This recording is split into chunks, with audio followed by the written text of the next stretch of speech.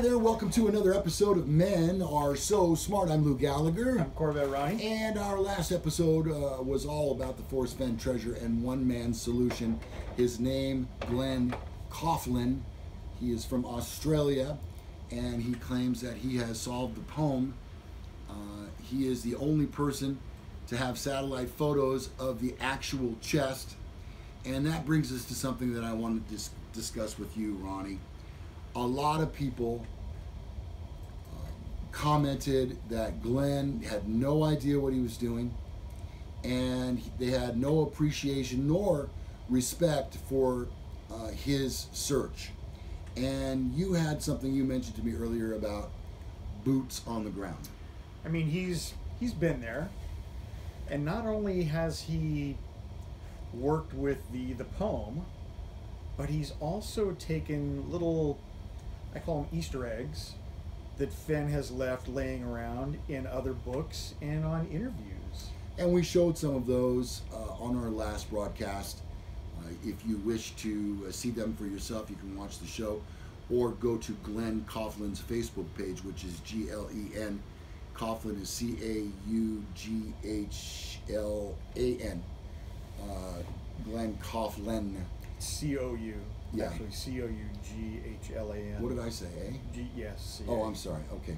All right, there you go. We have it now. So boots on the ground, Ronnie. A lot of people claim they have the solve.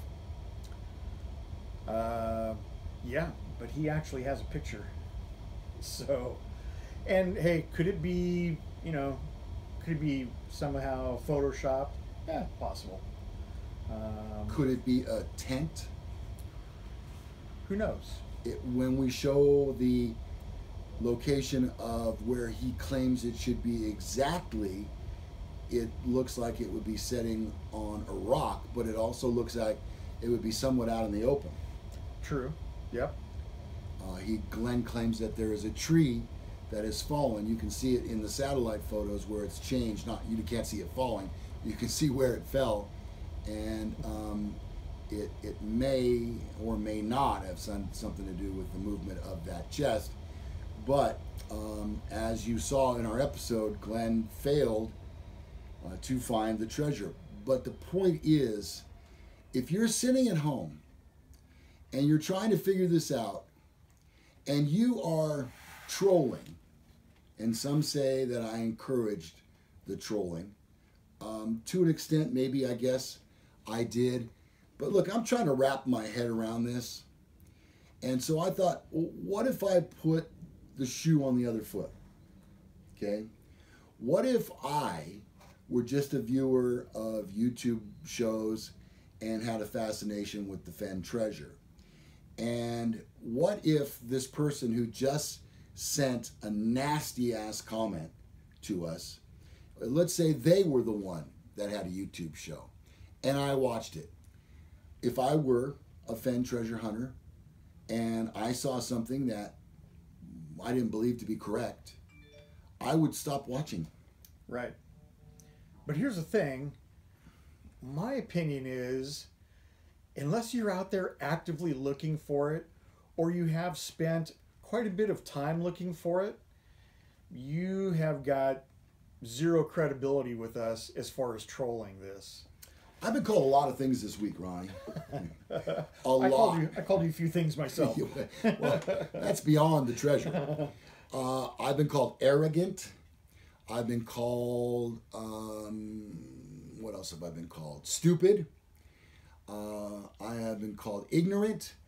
And you know what? I like to think I have thin skin, and I'm okay. If that's what you feel compelled to say, then so be it. But my point simply is this. If you don't like our episodes, don't watch. Yeah. It's okay. We did not come out and personally say this is the only solve. What we did was we took a guy who made a very good case with us about his solve and went to the extent that he rented a helicopter and flew it into a national park to look for this in the snow, and that isn't allowed. Nobody will ever know who that helicopter pilot is, thank goodness. But he did it. And Glenn paid for that as well. So I'm not saying let's reward a guy just because he tried. We're not big on participation trophies, per se. But I will say that it was somewhat credible. And completely, maybe not. Comprehensive, yeah. I think it's the most comprehensive solve we've seen that covers every clue and also goes through and points out places in the books, not one book, but the books, and in his interviews where he alludes to something or he drops a very subtle clue, maybe without even knowing it. Mm-hmm. And so subconsciously, very subconsciously. And when a police officer, when we interview people, they give a lot of stuff away subconsciously. Mm-hmm. And that, I think, is going to be Fenn's downfall right there. Well, that may be why we've heard nothing from the Fenn camp. That's very possible. Maybe people are so close that one slip of the tongue and bam, it's out. He's afraid to disclose anything else. All right, so what I wanted to make clear on this episode is this. We mean no disrespect to Dale or to Mr. Fenn. No. Glenn did have some things to say about them, but it actually was in good conscience. He's concerned that others may die looking for a treasure that may not possibly be there. Now, are we backing up on this? No. We're not backpedaling. No. We're just presenting to you what one man thought to be a possible solution to this, to the degree that he was willing to reveal everything and every bit of his research leading up to this. And hey, if I see something more credible, I'm right behind it. We are in talks right now with Bill Gorman. And a lot of people say not so nice things about Bill Gorman. Bill likes to take a lot of pictures. He is in the Fenn zone, I believe back in the Fenn zone now, and which is within the 500 feet range. And he has a certain area that he's working towards. We will have an interview with him coming up very soon. He's agreed to come on the program, and that is going to be a very time-consuming episode because he has so many pictures that are pertinent. Right. All right, so Ronnie, at this point in this show, I would like to share some of the comments that we received. Okay. All right, I'm going to go first. All right. This is from Entropic Order, and it was one of the first that we got. And he says, "Great clickbait, gentlemen. Where's your subscriber numbers?" Oh, wait, my bad. As of this taping, we have 165 subscribers. I would love to have a much larger number than that. I'll be honest with you. It's one of the most difficult things to achieve in a YouTube channel is having people subscribe to your channel. And so when people do, we enthusiastically thank them for doing so as best that we possibly can. So for those of you that have subscribed to our channel, we appreciate it. Absolutely. Those of you that have not yet, please click the subscriber button. You'll find it below. Great clickbait, gentlemen. Just so we can rub it in this guy's face, yes. If nothing else. Okay, so I wrote back, let's see. Brave comment from a guy whose own page only has 1 subscriber. This channel doesn't have any content. You're an expert, Entropic. He wrote, that would be funny if I were a YouTube creator, but to let you 2 rocket scientists in on a little secret, another name we were called. Yeah. Anyone who joins YouTube gets their own little channel set up. Even those like myself who only watch the content. Nice try, genius boys. Better luck next time. Genius boys. Yeah, I'll accept that. Ronnie, what did you say? Well, he called us rocket scientists, and I told him, I'm not a rocket scientist, but I did stay at a Holiday Inn Express last night. And Entropic writes back, Corvette Ronnie, now that's funny. Thank you.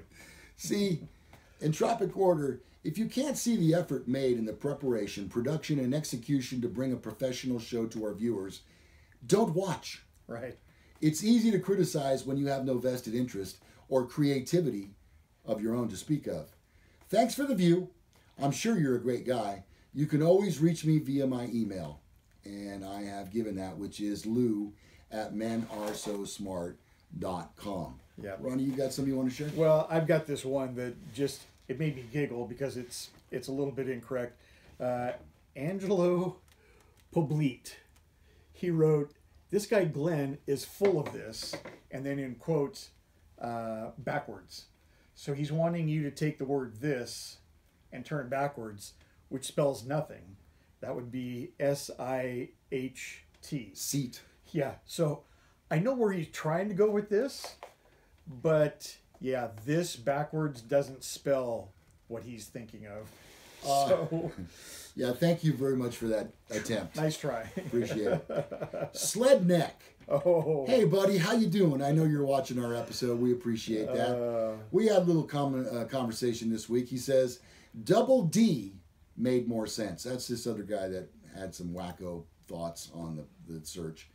These guys are a dime a dozen. Don't believe the hype. And I wrote back, Sled Neck, I thought you and me were good. That was kind of a crappy comment. And he says, oh, no, not you smart guys. Oh, thank you. The ones that claim it is found, hoax, recovered, etc. I'm telling you, smart guys, not to believe the hype. And then he goes on to say, just watch this again, guys. You just seem so eager to believe this guy's thoughts. I have to ask why. Because he has a pixelated picture? Otherwise, I saw no proof or facts. Just a weak solve based on his thoughts of what the poem means to him. A true investigator understands that there is no place for assumption. The clues must lead you. You can't lead the clues. I also find his story a bit too much. Let's meet the pilot of the helicopter to verify his story of flying him into an avalanche-prone area. Surely with such a trip he took the time to record parts of the event. You question motive, but of the wrong suspect. Then you stated his possible motive. And you really shouldn't criticize books you haven't bothered to read. I find them entertaining and well done. Now, we did say that he was not the greatest writer in the world. Yeah. Maybe lacks a little something there. Yeah, and you know what? I apologize. Truth of the matter is, no, I have not read the book. We didn't come into this as treasure hunters. No. We came into this as broadcasters. And observers. Observers. Yep. Very good, Ronnie. Yep. All right, you have something else you want to share? Yeah, so this one's from D. Centelanes, and he says, fail. Sorry, guys, but I got an email from Forrest Fenn that the treasure is still out there. Huh. He won't respond to anybody else, but he obviously is in close email contact with D. Yeah. And then I just happened to drop, I can't help but wonder why Mr. Fenn won't respond to any of Glenn's emails. And then he goes on to say, well, Glenn could be wrong or could be staged. I mean, there's at least 8 people who claim they have found the treasure spot, but there was no treasure. He got this email in mid-June, and honestly, D still thinks it's out there. You know, D, and I make this comment, I'm not telling people, stop searching because it's not there anymore.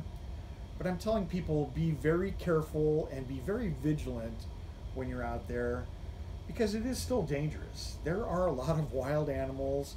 There's fast-moving water, lots and lots of perils where people can get hurt. And I know in my heart of hearts that was not in Forrest Fenn's, that's not what he wanted to happen when people were looking for this. He wanted people to go out and enjoy the outdoors, and I'm still 100% behind that. However, if the treasure's not there, you're searching for nothing, but you are still gaining the experience of the outdoors. That pretty much explains it right there, Ronnie. I Yep. think you told that pretty well. Edna Previance says, I enjoy your videos. Going to check your info on this. Intriguing, whether it is accurate or not. Some can mislead. Fenn said it is not a dangerous place. He would have obviously reasons to cover himself by telling searchers that the area is not dangerous, even though it could be. I don't know when he first stated it's not a dangerous place. Let's see what else. I believe Fenn hid his cachet before he was 79 or 80 years old. He's only telling searchers don't go where a 79 or 80-year-old person can't go. doesn't mean he wasn't really the age when he hit it. Thank you for posting Men Are So Smart, and thank you, Edna. We appreciate that. One of the things that came up this week is, two things actually, embellishment. Right. And we all know that Forrest has admitted to being a bit of an embellisher. I think that Glenn, to a degree, takes that a little too literally sometimes. Sometimes that can be a very broad brushstroke when you say, well, he admits that sometimes he embellishes. You can't apply that to everything. Right. So one of the things that came up at part 2 of this statement is he never said anything about a horse. Now, some people say, and this is really critical here, some people say, then why did it take 2 trips if he was on a horse? Well, let me put it to you this way. I don't know what people estimate this treasure weighs. I can't remember. I think it's 25 pounds. 25 pounds, say. Let me just tell you, I can barely make it from the parking lot to the lanes with my bowling ball in my hand. Mm-hmm. So for somebody to walk, and I think it's estimated, people generally think that from a place where you can park your car or a vehicle to the spot is at least 8 miles. I can't imagine walking with even a 15-pound bowling ball 8 miles. There's no way. And I'm a fairly big strapping lad. There's no way on God's green earth that Forrest Fenn could carry even say a 20-pound treasure chest more than a mile.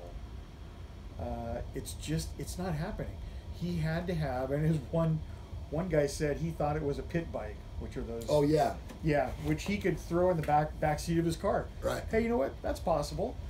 I'm still, because Forrest is a bit of a horseman, I'm still of the belief that, hey, he strapped it to the back of a horse. A horse could easily navigate a fast-moving waterway. And you'd be there, you'd have a fairly secure hiding place, someplace where people just out wandering around aren't going to stumble across it. I think that's probably, in my mind, the biggest thing that Glenn produced was that, it's on a little bit of an island. So yeah, an island. There's a word for it. A ford. That's it. A fjord. If I can afford it, I can afford it. Carly Perales, she says, she talks about that too. She says, Forrest has said multiple times he walked twice from his car and traveled less than a few miles. There is the fact that this solve is wrong. I said, I'm sorry, Carly, but I'm not sure I remember him saying specifically that he walked twice. He made 2 trips. I do, however, remember him saying it was too far to walk to tell the truth, but not all of the truth. She says, here is what he said on Riding from Dale Neitzel's video on Vimeo regarding For Whom the Bell Tolls. Fenn says, in my book, I've made statements that were not true, just to see if anybody would catch it. Wow, that's deception. One was about the First World War and For Whom the Bell Tolls. It wasn't the First World War. It was the Spanish Revolution. For 3 or 4 years, nobody said a word about that. Forrest has said there are clues, hints, and aberrations in the book. This, to me, is an aberration. You wouldn't expect someone to give the wrong plot to a book you were describing, so it draws your attention. You thought it meant that the word Spanish is the clue. That's fine.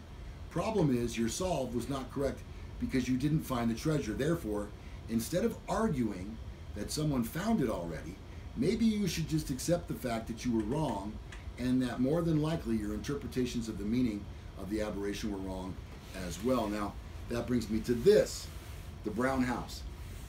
You'll recall that I suggested a while back that maybe we should just think of it literally. as a brown house. And that's what Glenn had found. And that's one of the things that drew the two of us together, Glenn and I. Now, someone made a very good point. I was looking for it here. I'm sorry, but you'll find it if you read our comments. Someone was saying a brown house would not be around in 1,000 years. And that's really a key point, because we've said in the past that Forrest wants somebody to find this treasure. Right. And we are now of the mindset that that is not the case at all.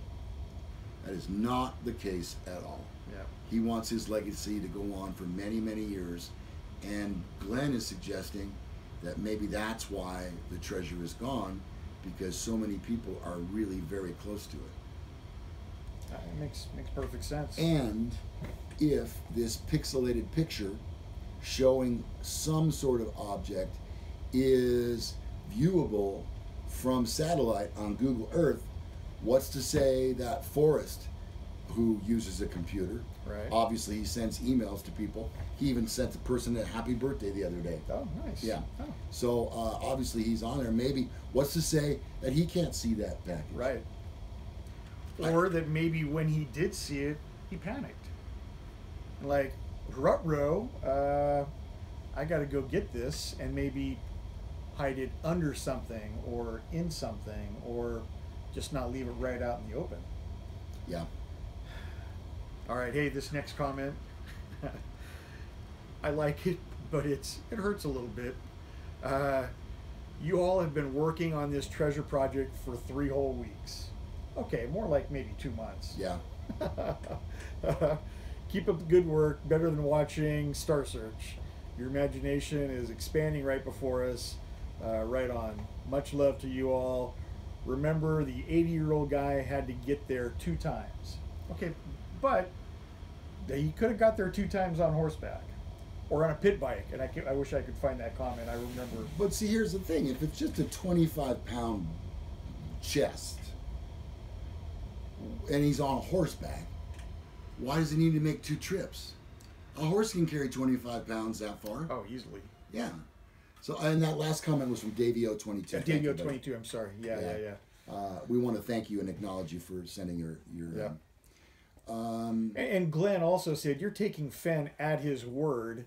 If you do that, you overlook the rules. He does not tell the truth or all the truth. Fenn said he embellishes, research, and learn. Jim White says, you think that is a great and logical solve? You should hear me and mine and see mine. All the clues fit much better, and an 80-year-old man can get there. And I am keeping quiet, not trying to get publicity. There are hundreds, if not thousands, of solves out there that fit the clues much better than this one. I don't know. I would disagree with that, because I haven't seen. Well, not that everybody that's searching is in contact with us every day, but Right. the people who have shared their partial solves are just that. They're partial solves. They've not put a clue together with a solve for every single one of those 9. And it starts with warm waters. Yeah. So until somebody shows me 9 solves for 9 clues, I'm uninterested in anything else you have to say. Arthur Donnelly says, I think men are so smart, they are stupid. We're that smart? He might be onto something there. Maybe we should change the name of the show. Men are so smart, they are stupid. Welcome, I'm Lou Gallagher. We already did that. Ben Parisi says, Blaze Mountain is 10,384, which Forrest claims the treasure is someplace under 10,200 feet. You know what? Those numbers are disputed all the time. And I'm not honestly sure that a topographic map lists it broken down to the exact foot. I think they go, and I'm not 100% sure, but I think they're broken down into 200 or 250 foot intervals. So, let's see, anything else you want to share?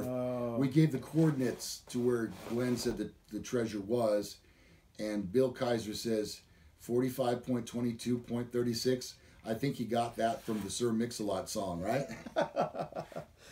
Yeah, that's where it came from. She got big butt, but it sounds more like the AC/DC song "Whole Lot of Rosie" to me. Whole lot of Rosie. Yeah. Wait, Yeah. we can't do that. Oh, No, yeah. we can't do that. Well, it wasn't. Mark 8 Chatham seconds. says, "Good job, guys. Very entertaining."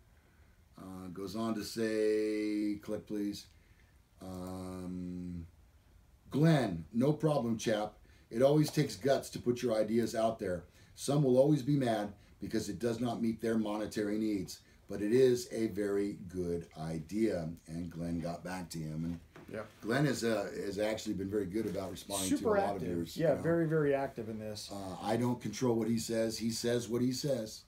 And keep in mind, too, if you're going to leave us a comment on this episode, which you'll find on our YouTube page, obviously, because you're watching, he says that there's a big time difference. So he's in Australia. So Oh, that's right. You know, it's like already tomorrow there. It's literally, I think they're 12 hours ahead, if I'm not It's mistaken. roughly If 12, not more. 13. Yep. So if you leave him a comment, he will get back to you. He is really not replying lately to the overtly trolling type people. But, Right. all right. Anything else you want to get to, Ron? Yeah, the one other one, this Will Aware says, I can see a box on a satellite image. Perhaps Fenn has access to a satellite since he is involved in underwater exploration company, so he may be able to zoom in and check on it. He did say that if you could zoom in a little more, you could see it. If I could speak to that for a second, there's one thing to keep in mind. Do you remember we used to have phones that were about 7 times the size of this, and they came in a bag, Right. and that was called a cellular phone? Yes. Technology has changed. Yeah. Okay, your cell phone and your lifeline is this big now, and the same applies in this case. As per when Forrest put the treasure in place, the technology has now changed in satellites so much, and Glenn has pretty much. In fact, I can't do that. My phone's in the thing there. Oh, yeah. Glenn is awaiting some of the very newest technology on satellite photo imagery, and he should have something more that he will share with us coming up in the next 1 to 2 weeks. Well, I can tell you this. We have cameras at my work site. I work a security location. We have cameras that cost almost $1 million. And in the last 2 years, they have gotten so much incredibly better. They're not much more expensive, but as far as the picture quality, it's amazing. And that's just in 2 years. Can you imagine, since this first run was taken, what do we think, maybe 2014 or so? Yeah. That's 4 years ago. Technology in every type of camera system. And there are people working on that technology every day as well. Right. It's so, just, you know. Every day, cameras, computers, phones get better, smaller, faster. Yeah. Perry Stevens, how will a brown house be there in 1,000 years? Appreciate your comment. Brian Bailey says, stopped at 8 miles. Forrest Fenn didn't walk far from his car thinking his backyard works. Maybe. It's in near Santa Fe, New Mexico. Right. Right? Yeah. Okay. Yeah. You know, we're not ruling anything out. No. Here's, I'm gonna encapsulize this whole thing for us, and I know many of you feel this way as well. Until that treasure, or let's just say chest, is presented to Forrest Fenn, the bracelet is given back to him, there is no solve. Right. There is no solve. There are lots of people who think they have solves, some who don't even get off the couch. Right. And that's okay. Why, again, I say, why you feel so compelled that you have to leave a nasty comment is beyond me. If I were you, I would either just dislike the episode or move on. Right. Click on to something else. And one other thing I wanted to mention before we get out of here, because this is running really long. Yeah. What was the name of that show that I told you about? The flip side of the Forrest Fenn treasure Right. left us a comment. It was right at the beginning, if I remember. this is nothing more than a cut and paste of 2013 thinking. You guys, I watched your show the other night, and it was a live show. It's really a pretty cool show, Ronnie. I'll have to look at it. If you have some time, maybe later this afternoon or tomorrow. It's called The Flip Side of Forrest Fenn's Treasure Hunt. It's hosted by 4 people. It looks kind of like the Brady Bunch screen. Okay. And it's a very good show, and we encourage you to check that out as well. And thank you very much for speaking of us. We appreciate it. Okay, Ronnie, Forrest Fenn. Wow, what a week it was, huh? Big week. Yeah, I think we had close to 300 comments. Yeah. And they're still coming in. Yeah, and we try to reply to every single one of them. Yep. Unless it's just unbelievable. You know, we may just skip you. Well, and plus, we have some comments that are still up for review we haven't looked at yet. So right. If you don't see your comment under the video, it just means some of them, they have to be reviewed before they can be... It's a YouTube policy. It's a YouTube thing. It's not us. Yeah. It's YouTube. So we have to look at them. We have to say, yes, it applies, and yes, it's not spam. And then we'll go ahead and post it. We're not holding anything back, but please kind of refrain from profanity. Yeah, vulgarity, that sort of thing. It's just not necessary. That's not necessary. You know, we're grown people here. Right. And another thing, too. You know what? We do this show for fun. Yeah. We are not going to steal your treasure. No. We are never going to find the treasure, and it's likely that we may never read the book. We are fascinated by the story, but that's because men are fascinated by treasure hunting. Yeah, absolutely. Oh, you remember making a treasure map when you were a kid? Oh, of course, X marks the spot. 5 paces from the big rock. Yeah. Oh, God. Yeah. Those were great. So we hope that you enjoy watching this program. The feedback that we get is that we have a great camaraderie and a chemistry between the two of us, which, if you didn't already know, our friendship goes back like 43 years. Yeah. So we know each other pretty well. Only seems like 42. It seems more like 80 to me. Anyway, we enjoy doing this show, and we hope that you enjoy that chemistry between the two of us. And honestly, we have so many other topics that we cover as well. Yeah. That we would hope that maybe when you get time, break away from the hunting the treasure, maybe you'll check out one of our other episodes. You'll find them all listed below, along with our emails. What's yours? Ronnie at menaresosmart.com. RONNIE, and mine is Lou, LOU, at menaresosmart.com. Some of the comments that we get here are inappropriate for the page itself, and sometimes you want to remain somewhat anonymous. The best way may be to email us. Yep. In as much as we reply to your comments as they come in, the same applies to email that we get as well. All right, I'm Lou Gallagher. I'm Corvette Ronnie. Good luck in your search for the treasure, my friends. We'll see you on the next Men Are So Smart.